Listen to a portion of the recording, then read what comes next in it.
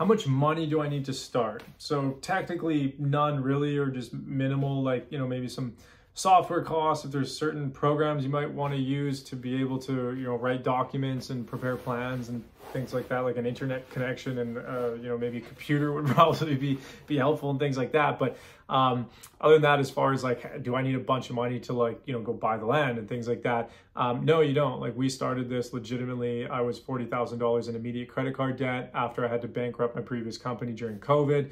And, you know, I had no money in the bank. I had negative money in the bank. So, yeah, you can definitely do it. And that's what we help people do. People do it every month. So does it help you if you had more money to, you know, start up with this? Absolutely. Like, if you're, even if you had all of your own money, then obviously that makes it easier. But if you have a little bit of your own money, that also creates a lot of leverage and credibility. So for example, if you went to an investor and you said, hey, I've got 100 grand to, you know, pitch into this project, it just makes it easier to find an investor or whoever you might be working with, or just to start your project in general. So does it make it easier? Does it give you more leverage? Yes, it does. Do you need it? No, you don't. Hope that answers that question.